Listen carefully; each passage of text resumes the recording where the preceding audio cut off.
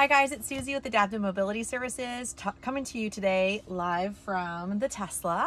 This is Blue. We call her Blue because of her beautiful blue color.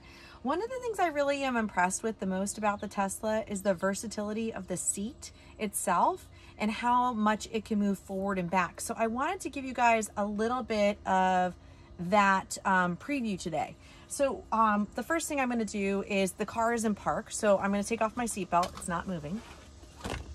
All right, over here, one of the things I can do very, very easily is adjust the steering wheel. Okay, so I just actually hit it on my display, and then I can use my knobs in and out to raise the steering wheel up. Okay, so there it is at the highest position.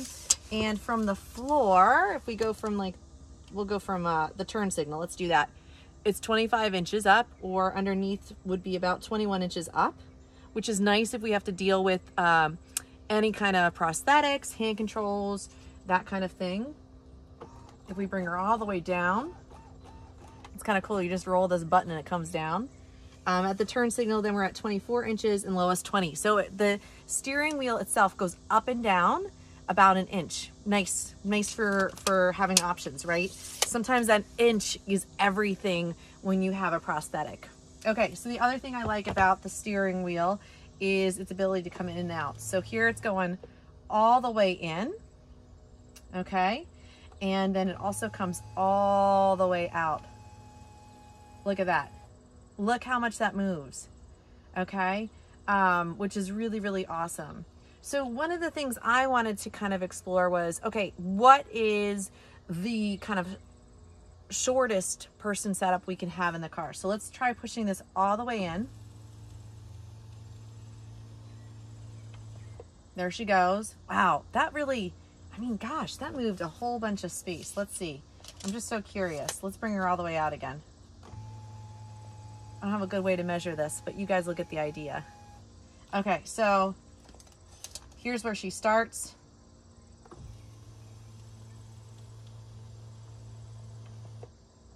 Holy cannoli. So if I'm at 8 inches now, 10.5 inches. So it goes in and out about 2.5 inches. That's kind of huge, okay? The pedals do not telescope in and out, but the steering wheel does go in and out. So let's take a look at, I'm gonna come out for this, guys, just because I got long legs. You all know I do. I'm a tall gal. Let's take a look at how far up the seat will come.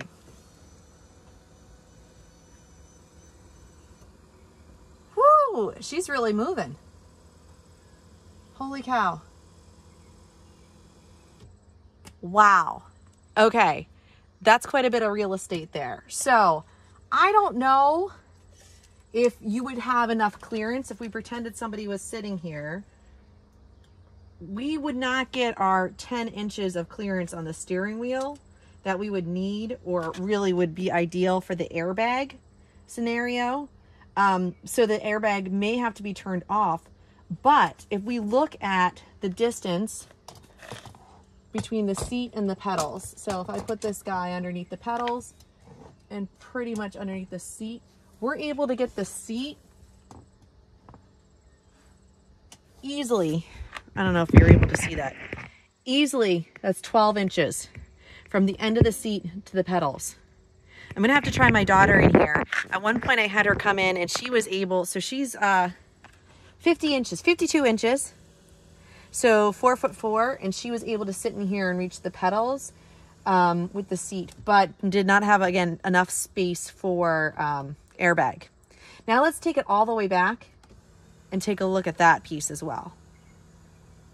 Boop, boop, boop, ba-doo, boop, ba-doo, boop, boop, boop, boop, boop. Gosh, it just goes and goes and goes. Okay, I love this about this car.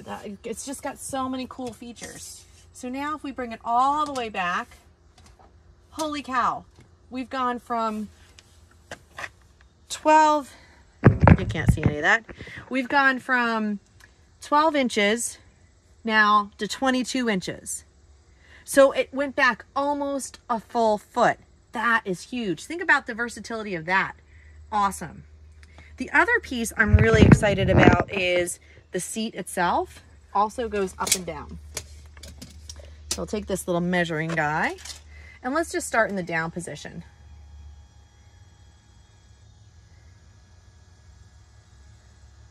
Down, down, down, down. You can tell I like to ride high. I like to sit high, and that's one of the reasons why I think I love the Subaru so much. But it's actually one of the things I love about the Tesla too, is when it's positioned, you know, this is a high seat. So if I have difficulty with transfers, this is going to be no problem at all.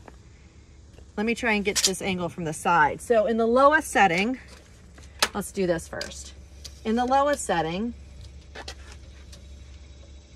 it's about 27 inches off the ground. I'm not sure if you guys can see that. So if I'm, or 27, 28 inches off the ground. And let me show you from the side. Okay, so here I'm going to transfer in. You can see I don't even get anywhere close to a 90-degree angle with my knees. Awesome. Love this, right? So fantastic. Then of course, if we need it, we can add our handy bar here, and up we go and out we go. I love this. My mom was so impressed with the seat height in this car, just as a car versus like an SUV. She really, really loved it. It was fantastic for her. She's got a little bit of arthritis and knee pain. Okay, let's see how high this seat can go, because honestly, that is one of my favorite things. Again, I told you I like to ride high in a vehicle. I like to be able to sit up. I feel like it helps me really see. And so in this lowest position, I feel way too low. I'm not happy here. I'm not. There is quite a bit of space between me and the ceiling. Let's do that. So if I put this, let's say this is the top of my head. So there's, gosh, okay, 7 inches between the top of my head and the ceiling.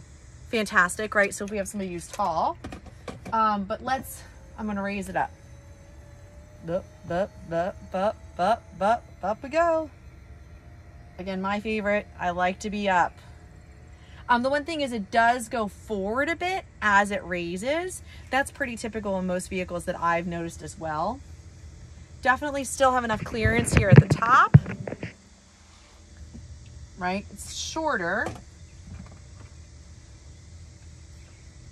It's about the length of this guy. So not bad. That's 5 inches. I'd say, but this is 5.5. I'd say it was about 5 inches still between me and the top. So the seat raised up 2 inches. That's pretty fantastic. And then my line of sight out the front is amazing.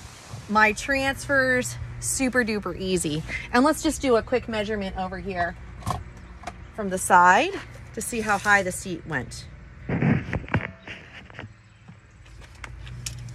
Okay, my very scientific arm.